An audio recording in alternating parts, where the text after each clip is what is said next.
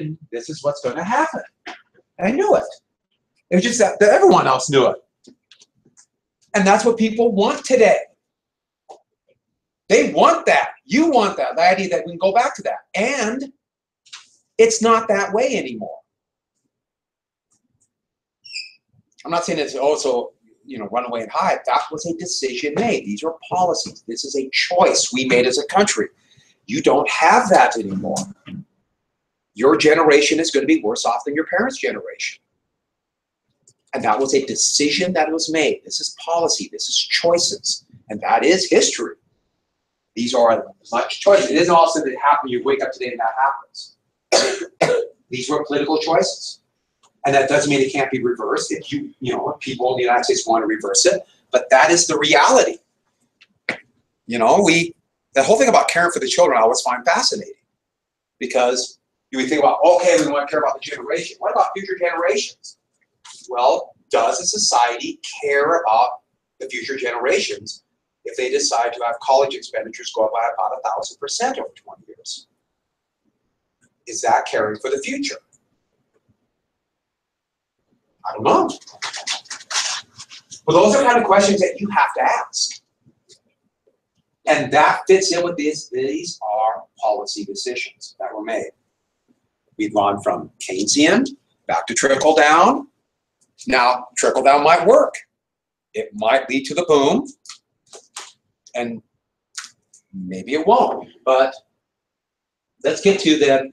The election of 1936 coincided with the rise of labor unions. So we're going to watch just a little bit of a clip from the last little bit we're going to see from the New Deal of the Great Depression one. And this is called Mean Things Happening. But it's about, I'm going to start it right when they did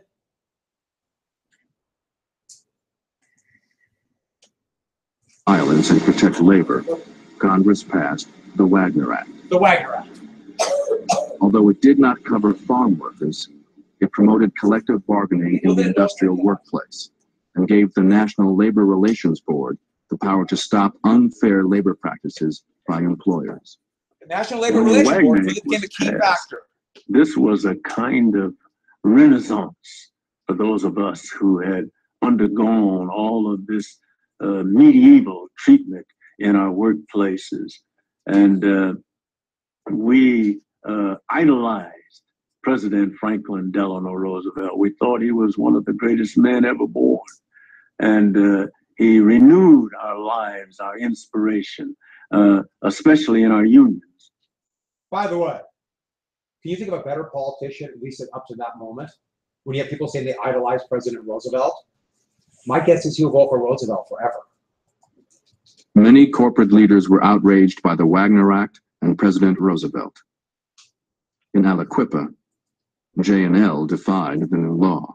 The legal struggle would go all the way to the Supreme Court.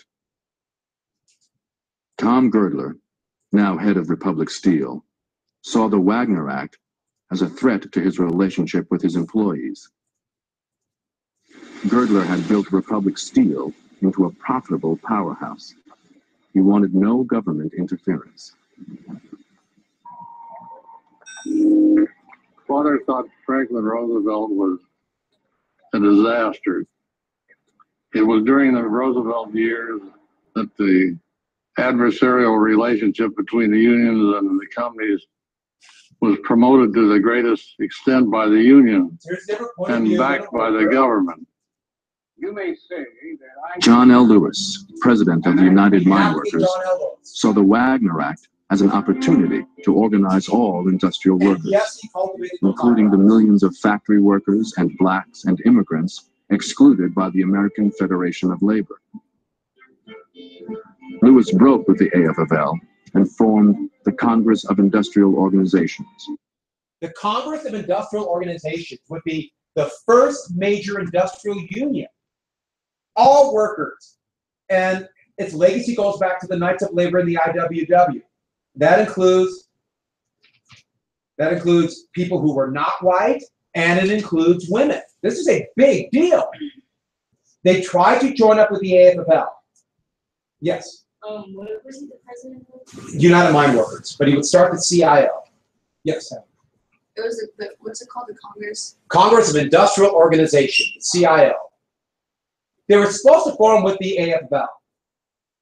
And this is a little bit of this massive conference. It's hard to tell how big it was, but there were over 10,000 workers. The CIO. At this conference here. The AFL would not take it. The workers of this country want representation. They want organization. They want participation. But this is what people want. They want protection. They want employment. And they're going to have those things through the leadership and the instrumentality of this new labor movement that you're causing. So, this is when the CIO workers had walked out of the AFL conference. Before it walked out, the AFL voted whether or not we'll allow unskilled workers, and the unskilled basically meant just most workers. The AFL was made up of these little tiny skilled working unions. And representative one after the other, these different smaller unions said, no, we don't want this basically riffraff. And they attacked John L. Lewis at this. So this is Lewis talking, and these are the members of CIO, just a couple days after this big conference was in Philadelphia. The head of the Boilermakers Union was up there basically just bashing Lewis. And these are, pretty tough crew up there. Lewis is this, and basically how dare he brings this rabble in here, and how dare we bring blacks into this union. So it's a little racist too. I mean, it's really unbelievable. Lewis walked on stage while this guy was talking. Walked on, no preamble, nothing. Just walked up and bang! Knocked him cold right there.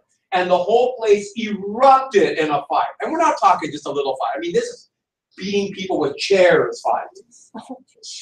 Yeah, we're talking awesome. But so much fun. But that's how the CIO broke apart. And the CIO would become more successful than the AFL.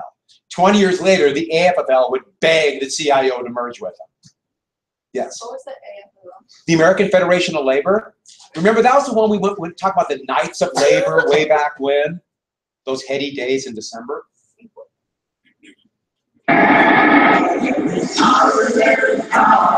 And once you have this organization with the white grass, all these companies steal. You have an election that year too. John L. Lewis's main target was the steel industry, the citadel of anti-unionism. Steel underlay the whole industrial American operation. At the time when we were a country of smokestack industry, we needed steel to make the automobiles. We needed steel for all the purposes of industry. If there was no steel, there was no industry. This was the heart of the matter. In June 1936, Lewis formed the Steel Workers Organizing Committee, Don't SWAT. write this down. I just said The CIO pledged $500,000 to begin the battle with the steel companies. Lewis chose Phil Murray, vice president of the mine Another workers, brawler. to head SWAT.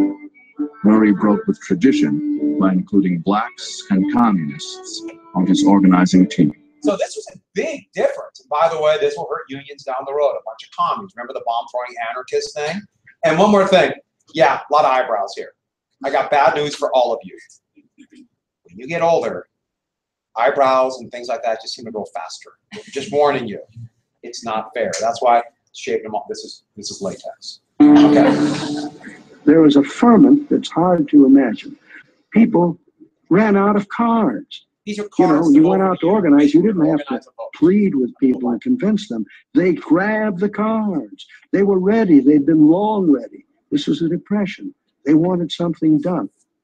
I didn't, never attended a union meeting before. And there was an outside guard. And this guard asked me where I was going. I said, is this a meeting of 1014? He said, yeah. I said, well, I'm a member. I'd like to go. He said, you know the password? I said, what password? Never heard of a password. So he looked at me, and I guess he recognized I was sincere. He said, well, look, I'm going to give you the password. You're not to repeat it to anybody, whether they're members of the union or not. You're not to write it on anything. You have to memorize it. I said, okay. And he whispered to me, expansion. I know it to this day. I know it. Still proud. In the 1936 presidential election, big business spent heavily to defeat Roosevelt and end the advance of unions. So that's why I want to do the union and the election together, because it really became an election, not just about the New Deal, but about the Wagner Act. Roosevelt is going to be outspent 5-1 by his Republican opponent in that election. The Democrats, of course, FDR, and they're riding high. But Republicans, they nominate the relatively moderate Alf Landon of Kansas. Yes, we did not. It actually wasn't close. We didn't have a president named Alf. 5-1 spending, and that was to stop unions. But here's Roosevelt going around the country and making it very clear to workers, this is not about image. This is not about some little minor issue. The New Deal is making your life better.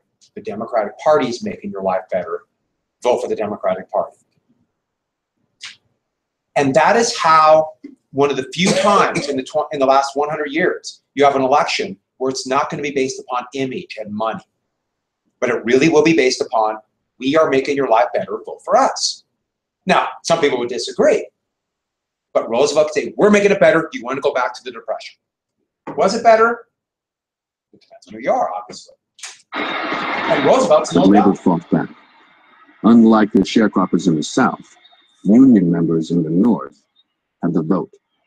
The CIO held hundreds of rallies for the president and registered thousands of new voters. This is how politics works. Ideal. Seeking their support, Roosevelt made labor's enemies his own. That this concentration of economic power in all embracing corporations does not represent private enterprise as we Americans cherish it and propose to foster it. On the contrary, it represents private enterprise, which has become a kind of private government and is a power unto itself, a regimentation of other people's money and other people's lives. The Roosevelt administration did everything they could to further the interests of the working people. By the working people, I mean the union people, because there was more votes there than there were at any other place else, and I think it was primarily for that reason. 2 months after Roosevelt's landslide victory. Yeah, this was the biggest victory in American history. There has never been anything like that in a contested race. There have been a couple presidential elections that might have had greater popular vote or great electoral college victory, but really only a couple. And they were great, all about the same. But the big thing is, this was such a big victory because the Democrats swept every race. The Republican Party was destroyed in virtually every house, every state governorship, the U.S. House, the U.S. Senate, and the presidency. And in fact, okay, presidency is a little bit different, but all states and the House and the Senate, they would be Democratic pretty much overwhelmingly to the 1980s. Virtually every state in the country through the years of the Great Compression. This was an unprecedented victory.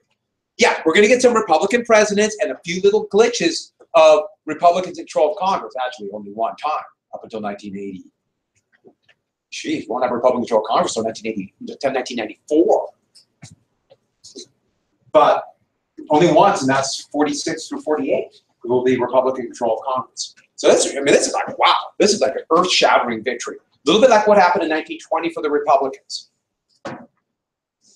John L. Lewis began secret negotiations with Myron Taylor, chairman of America's biggest steel corporation, U.S. Steel. And why I put that in there is, once the election happened, the companies realized, we better negotiate with the unions. And once that happened, U.S. Steel would do a collective bargaining agreement.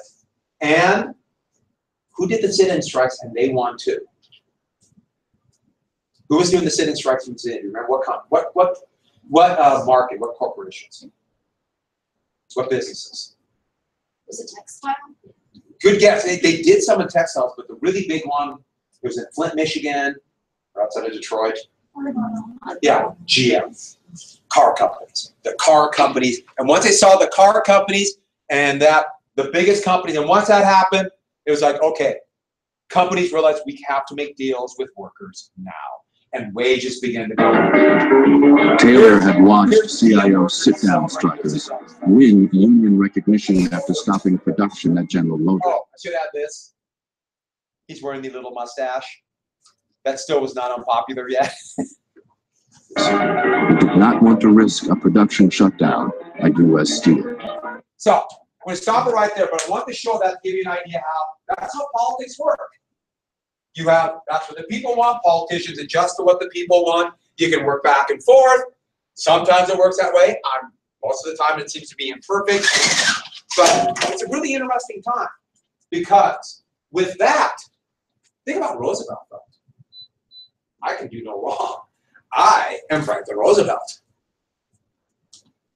People voted for me, 60%. No one has ever voted that me. He won all but about 25 electoral votes.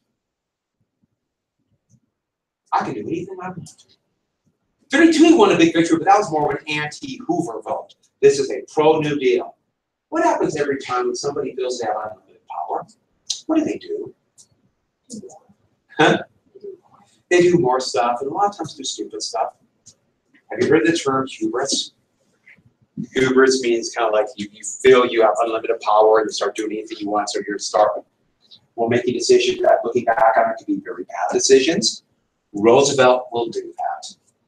At the height of his power, Roosevelt will make terrible decisions. I'm going to do this really fast. So, what Roosevelt did in 1937, it's going to be called court packing.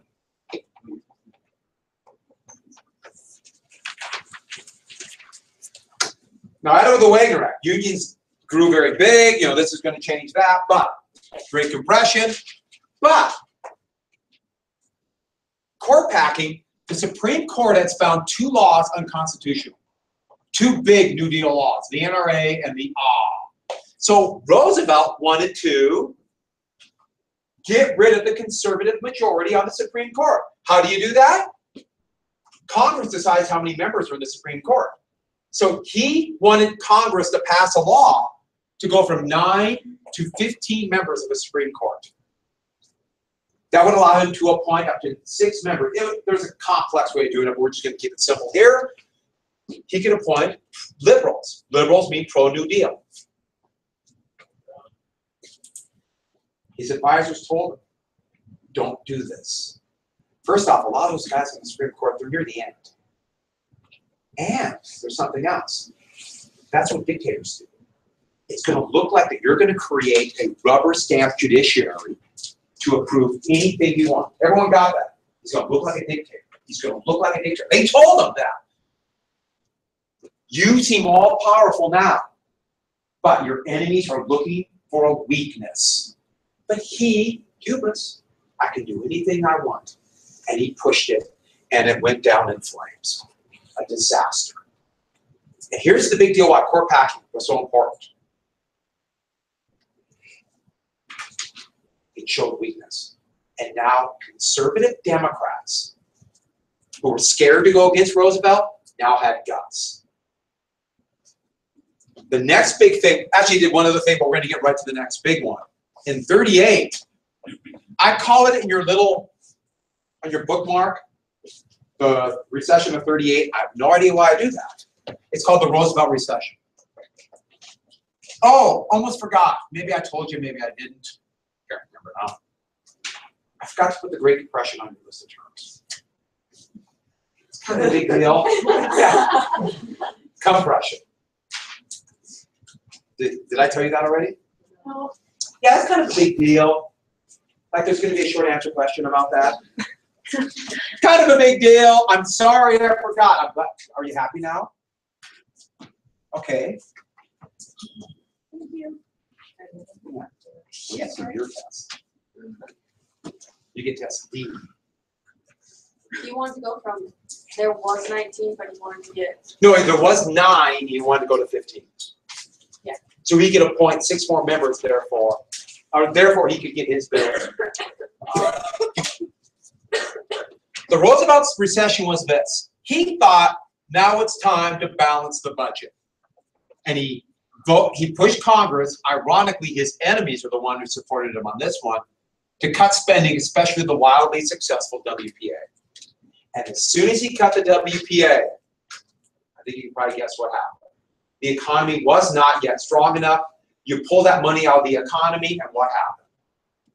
Production dropped, recession, unemployment went back up to over 16% overnight.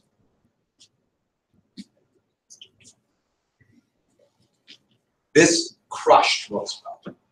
He never again was that politically strong. Yeah, obviously he's going to be incredibly strong. He'll get a couple more laws passed, but none of his big initiatives would come. He could not get what he wanted because of these failures. He would change policy, but he wouldn't happen. Only 2 more major New Deal laws would be passed. Only 2. He did not get the big things he wanted. It was going to be a 3rd New Deal. In 38, he got the Fair Labor Standards Act. I think you remember that from your quiz.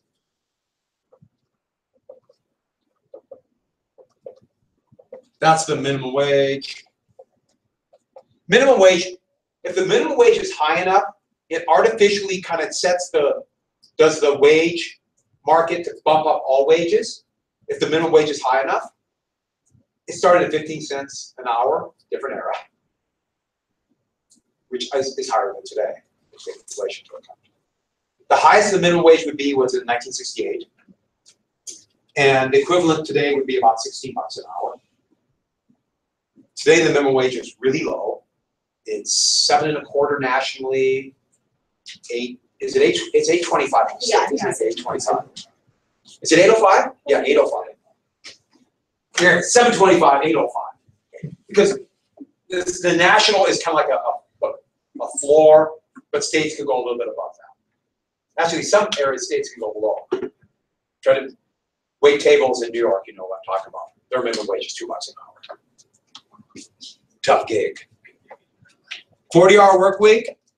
It started at 44 or 45, and then the idea was it would scale down to 40. That raises wages. Both these, the idea was to raise wages, need more workers. How do they enforce a 40-hour work week? Wage earners get what if they work over 40 hours in a week? Yeah, time and a half, overtime. So the idea being, they have to pay more, it'd be cheaper just to hire somebody else, and limits on child labor.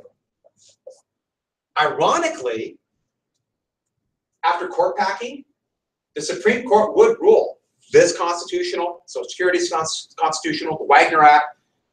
So in a way it kind of worked, but it blew up his other ideas. The other one I'm just going to mention really quickly is the second awe. And the second awe was an effort to raise crop prices. Raise crop prices. Basically what it did is it set up a system to allow farmers to store surpluses. That's why if you go to a small town, let's say in the High Line, you go to Freud, Montana, who doesn't vacation in Freud? The only thing you really, from a distance, when you're up in the Highlands, you feel like you're going off the end of the earth, but also you see like a little hump in the horizon. That is the granary that was all built during the second AAA. And up till 1973, the policy of the U.S. was to keep crop prices high so small farmers could survive. In 73, they totally reversed that policy in an effort to keep farm prices low, and the stated goal of the Nixon administration was to destroy small farmers. And it worked. Small farmers are basically gone now. We'll get to Nixon. The only president I might have colorful statements for. All right. But he wanted civil rights reform. Roosevelt couldn't get it. He wanted to end Jim Crow. Couldn't get it. He wanted massive aid for education, including tuition-free college. Thankfully, that didn't happen. And that's me being facetious.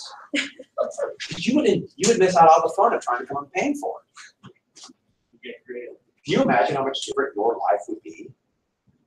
I mean, seriously, you want to talk about stability? It would change everything you think about what your future would be. But then again, with that kind of stability, that actually raises wages. We don't want that. And he wanted healthcare insurance. Couldn't push for it. We would have a national healthcare insurance except for the fact that Jim Crow laws. So we've never dealt with those things to this day in this country. Well, Roosevelt, because of the Roosevelt Depression, yeah. What else do you want other than healthcare insurance? Healthcare insurance, civil rights, and massive aid for education, including basically tuition-free college. The big thing is they could funnel more people to higher education.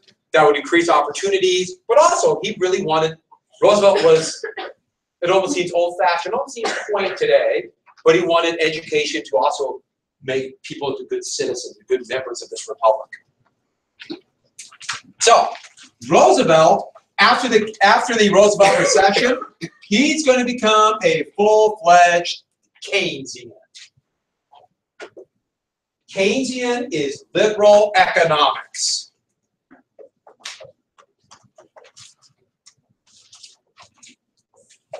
Liberal economics. It's also called demand side. It's based on the writings of John Maynard Keynes. I know it looks like Keynes, but it's Keynes. An English economist. Keynes actually wrote Roosevelt in 37 and said, don't cut spending. No, now is not the time. Don't worry about the budget deficit. Spend. Roosevelt ignored him in 37. At the end of 38, they tripled WPA spending. And literally, that is the moment when they tripled WPA spending because of this, the end of the Depression was coming. You could see it. Unemployment just toppled. And then once the war started, then government spending ended it completely. Keynes was warning people and telling about this, about the chance of the Depression before the crash, and he told countries spend. Spend now, get demand up. Only 2 countries listened to him by 32, or 33, I'm sorry. Most countries only did like partial efforts, like the US and Britain did partial. Only 2 countries spent madly, the heck with the deficit, worry about the deficit when times are good, and got out of the Depression immediately. Sweden, of course, right? I mean, obviously. And who? No, Switzerland actually suffered through this a long time. One country, but Keynes didn't like to brag about this country. Nazi Germany.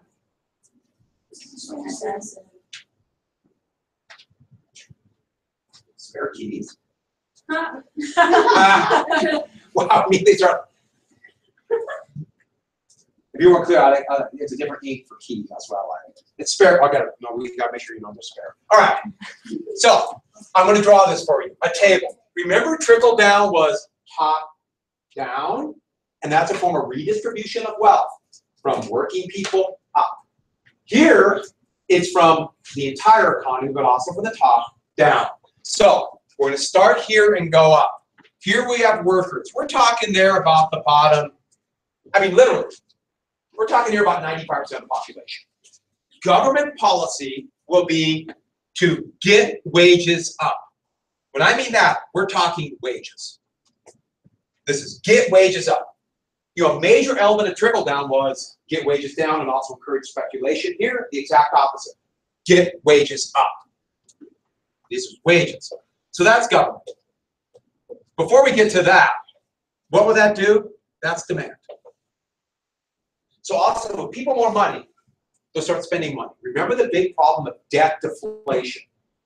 Great Depression be a great short answer question.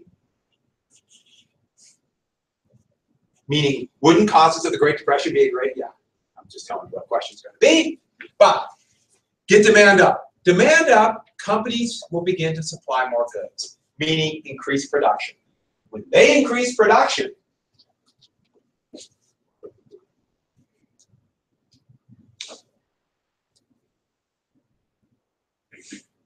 they have to increase employment. When they increase employment, that puts more money into workers' hands. So remember, trickle down was you create supply, that will create demand, and that will put more money in the hands of the wealthy, the capitalists. Here, the engine is we get demand up, that gets more employment and more money there. And the government programs are, some were New Deal laws, some were New Deal laws that probably weren't big enough, but the whole idea is get demand up. And the thing is, you can cut these programs when times are good. So that's one of the ways they kind of control spending. But one very important thing we have to get is here. Deficit spending. Borrow money. This will make up for the lack of demand. Borrow it. In good times, you can pay it off. But in bad times, because of debt deflation, nobody spends. But the government can borrow, and they can print their own money. And governments have an army. That allows them to collect taxes. So, it's like red underneath it. I got red on this pen. Now I broke the pen.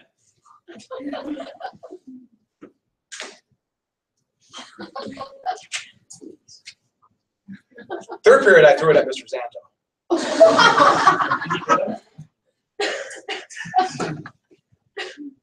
Each one. All right, so. Now let him bet on it. So other ways you do it. Pro-union, progressive taxation, regulation. And the regulation is not only laws like Glass-Steagall that avoid financial speculation, you know, to keep finance becoming too big so it funnels money away from this engine here, but also antitrust laws. For 40 years, one of the great legacies of the New Deal, great as in big, I don't mean like great as in a value judgment, but was to try to break up monopolies. Monopolies, lower wages. Monopolies, lower wages. The more companies are in a market, the more competition it is for workers, the more competition leads to higher wages. Remember, this is all about getting wages up. I know the bell's about ready to ring, so let me finish this real quick. Safety net. Remember the safety net, things like health insurance, unemployment insurance, Social Security. Those are the safety net ones. Also, I'm forgetting something, but it's important. Monetary policy. And that means use the Federal Reserve to raise and lower interest rates. I'm forgetting something really big. But it'll come back to me, so maybe leave it space. I promise I'll get to it. But give the basic idea. This is government programs that put more money in the hands of workers. Oh, education. Kind of a biggie, huh? Education spending. Because trickle-down economics has a no, we don't necessarily want that because that's a wage issue. Now, there's no doubt that this policy would help lead to the Great Compression because the whole goal is to put money into people's hands. But there are a couple problems. First off, government's going to get huge. And not just government, the executive. The New Deal is going to mean a much more powerful president. And it's also going to mean if something bad happens, people are going to expect the government to do something. That's not necessarily a bad thing. But we expect that. And there's another thing. If the government gets bigger, you have a debt. Debt issue. Debt will go up, especially in bad times. But here's the biggest issue. If government is constantly trying to increase demand, you get inflation. Prices go up because people essentially bid for the relatively scarce products. Now, Keynes had a solution for all of these. And it's a little bit of a solution in a lot of ways in trickle-down, because trickle-down was let the market deal with it. Here, well, Federal Reserve raises interest rates, and for the debt and inflation, what you do is this. Good times, when prices are going up, you're buying, that's when you raise taxes. You raise taxes then, and that also allows you to cut the debt. In bad times, that allows you to do things with taxes to get more money out there and also afford the debt. But the problem is, politicians don't want to raise taxes. And in good times, when tax revenues are up and everyone's spending, that's when they want to spend more money. And so you get this weird kind of thing that will happen, especially by the 1970s, when inflation would start to go up. Is you're going to have governments cutting money at a time, or cutting spending when they needed to spend money during bad times. Yeah. So you raise taxes during a good time to vote. Yeah. Now, that's the basic element of Keynesian economics. And so, in your I totally forgot one thing. I know the bell rang, just listen to it. Roosevelt is going to get all these people to vote for him. It's going to be called the Roosevelt Coalition. And I think I told you it, but I didn't really make it clear. Because, you know, think about who's voting for him now. Workers and labor unions, small farmers now, African Americans, people in the cities. Those kind of people are voting for Roosevelt. They vote for the Democratic Party to the 1970s, overwhelmingly. The Republicans got better strategy, and the Democrats did what we call a circular firing squad. The Democrats decided we don't want to be in power anymore. Let me I'll take your score, but let me hold on. I've been recording that. And I might run after this.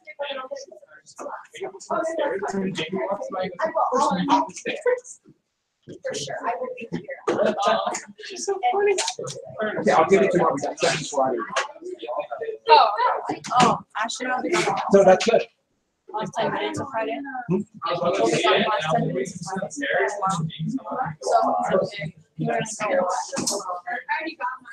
funny.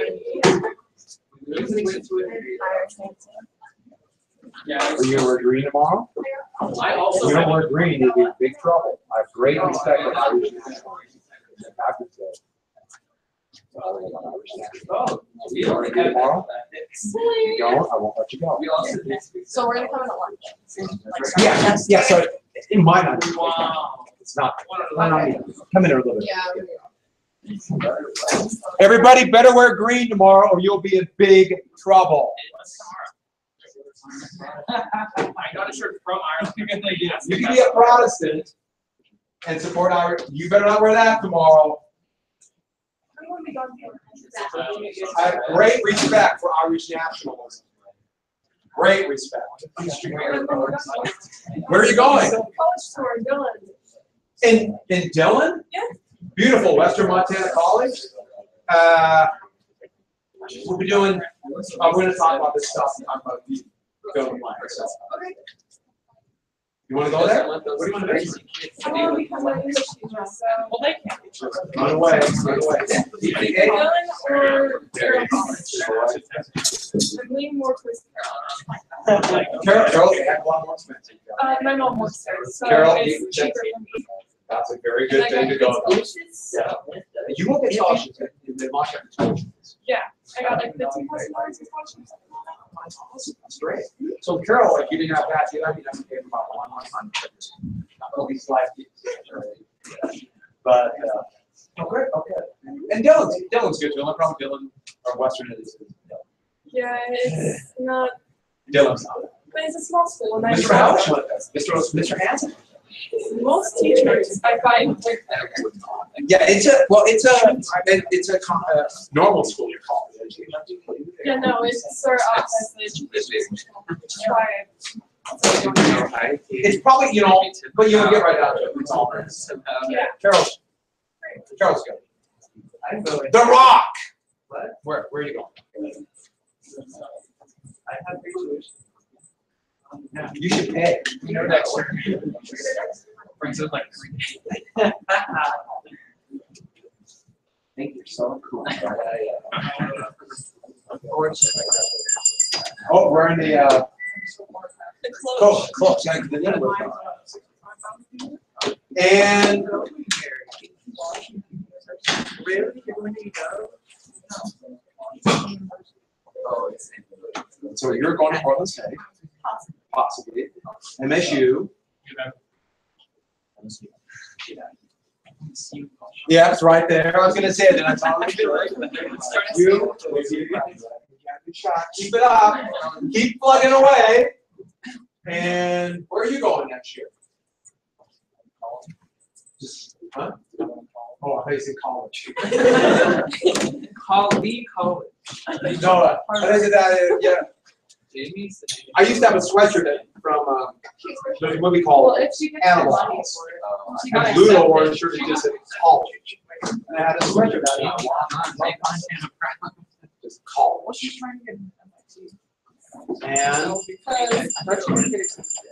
And Bryn's gonna go to the School of Hard Knocks. Okay. The School of Hard Knocks. Yeah. School of That implies education. I just for you know. I'd be educated. But yeah, the Rock and the University of Montana. Rocky. Okay, so apparently I was like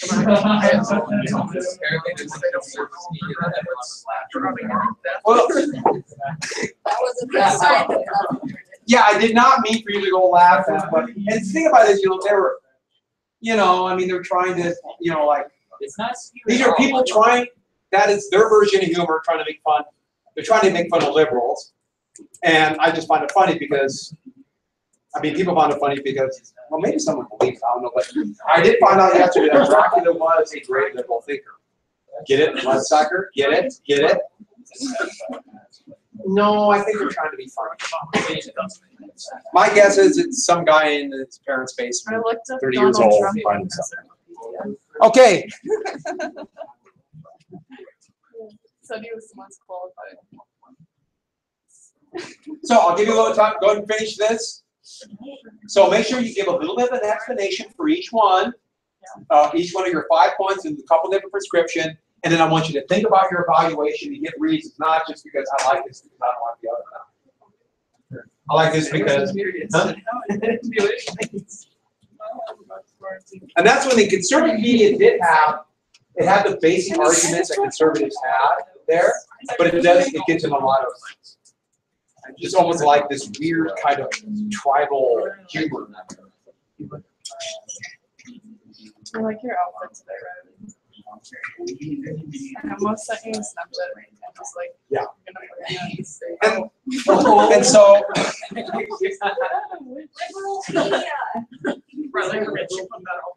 Oh, I was doing the liberal definition on conservative.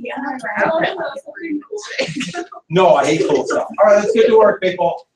Okay, so at the hub, there's this regular that always comes in, and his name is Ray, and he's super cute and cool. And he's like my best friend. But like we got to talking like last month or something. I sat down with him on my break, and I found out his dad is the guy that is Brandon Roberts that flew the airplane through the cathedral. Oh, really? Yeah. And so, like last year in our art class, we painted a picture of that as our like Montana project. And so I was telling him about that, and then today he came in to see it. So it was really cute because there's like pictures. Yeah. I've never heard of that. He what? I just said I walked past it. I just thought it was neat you walked past it. To put a face with the story. Because I like until last year I just thought that was kind of just a legend. And then yeah. For the Vision I Pray, there used to be a lot of, that's one of your choices. We had some really good photos of that too. It's always exaggerated. Who knows if he actually flew, but the spirals are really close. And so you fly around. It was like a T-7 trainer plane. It was a P. Was it a B-51? Yeah. Do you have a picture of it? Let me a picture of him. Yeah, one day. So you made this. Oh. Riley, you're trying to be cool. A picture of Ray? Yeah, I want to see if I know. Yeah, I sent it on Facebook. Mary, you message each other. Oh my god. Wait. I do an L. Ron Hubbard float, so that's the only reason I do a float. I'm gonna do the women's zero. I'll tell you what. Well, I've seen him before. Yeah. Okay. He's so cute. He gave me a $20 tip on my birthday. Now here's the deal. I'm just going to box. Helena Hyde did that, and they turned it down. So what you have to do is you have to go to one of the chairpersons of the Vigilante Parade. L. Ron Hubbard, like Scientology. And the chairperson, let's see, it's Mr. Carter, but he does nothing. So it's Mr. Carter, Mr. Larson, Mr. Powledge.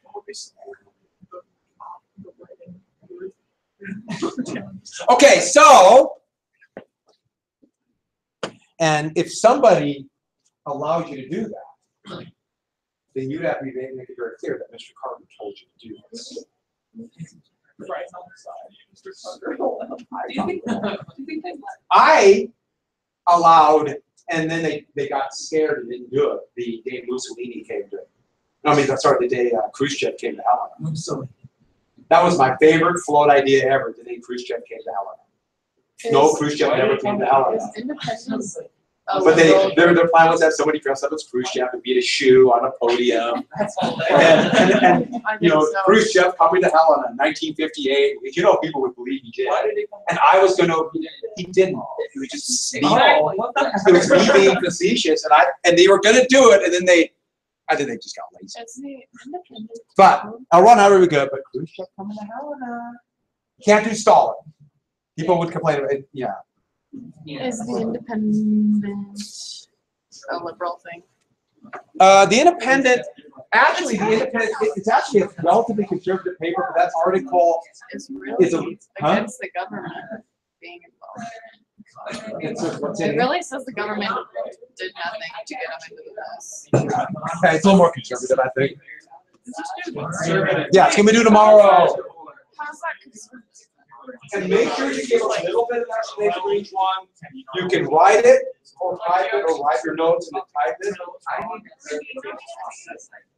Okay, you have to explain. Okay, everybody, let's. I do want to pay for it, so you have to. Yeah, do that. I hate reading stuff online. I can read like short articles, but if I read paper, if I try to grade online, it's really hard for me. I know some people can do it. And I like to walk around when I grade. 5 examples of 5. So you're writing what caused the crash and what to do. And so what you can do is you can do 5 conservative reasons for the crash, and then 2 of their prescriptions, 5 liberal, 2 of their prescriptions, and then your evaluation. And so you do bullet points, and you have to give some explanation. It's on.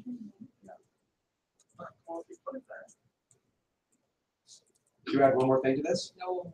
No, we're done.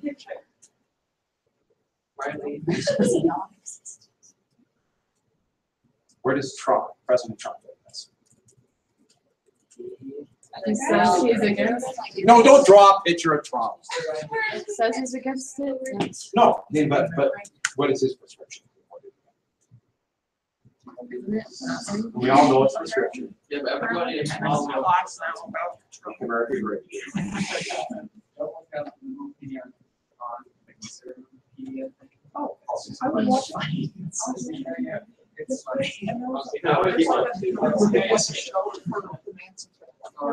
The only reason I would ever get involved in one of those things is literally just to pick fights. That's why I don't do things like Facebook or Twitter, because that's all I would just do. I would just fight people, and I would provoke. I'm very good at provoking people. Actually, I just try to like go along with people pick fights with me. And then I try to avoid it, but then they persist. Yeah, I Like, did you see my last post? My sister got in a fight with me. Which one? Like, okay, so go ahead and take that. I said, I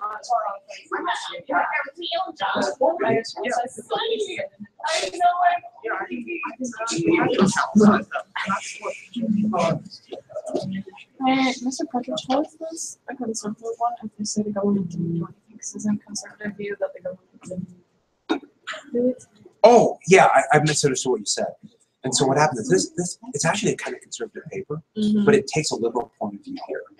Okay. Okay. I was really confused. Yeah, I'm sorry, I misunderstood what you were saying. Yeah, it's actually kind of funny. So independent's pretty well. It's not conservapedia, but it's a little more conservative normally. But yeah,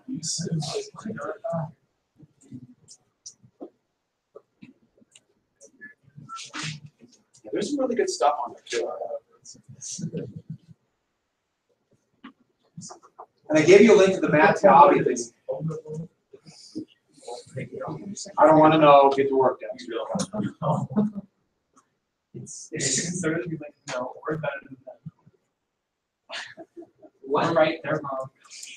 It is pretty. We have a weak political system in this country, and part of the problem is it's very tribal. Right? We might try to make it a tribe, and I don't care. Yeah, fight.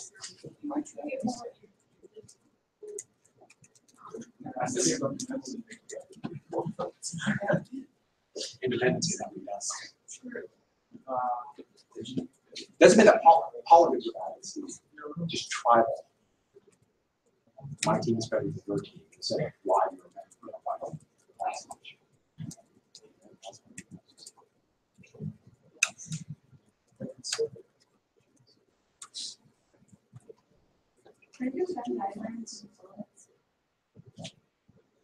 Would you have Venn diagram? I'm terrified of Venn diagrams. I have bad dreams about Venn diagrams. They haunt me in my sleep. Really? Why do you want to do a Venn diagram? No, I'm curious. Actually, yeah, if you want. Yeah, that's actually a really good idea. I just don't like circles. I always make box. I hate Venn diagrams. That's a good idea. I don't like circles. That's why I don't like Venn diagrams. Circles, too round. Yeah. That's why I don't trust man.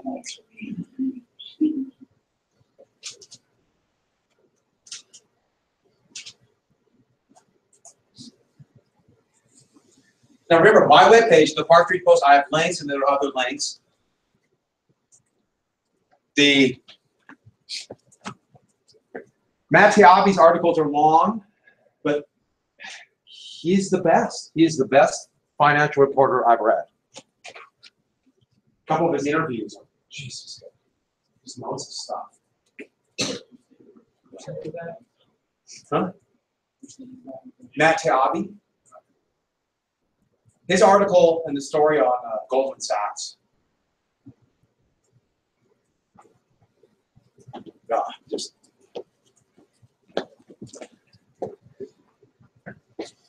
What do you call it?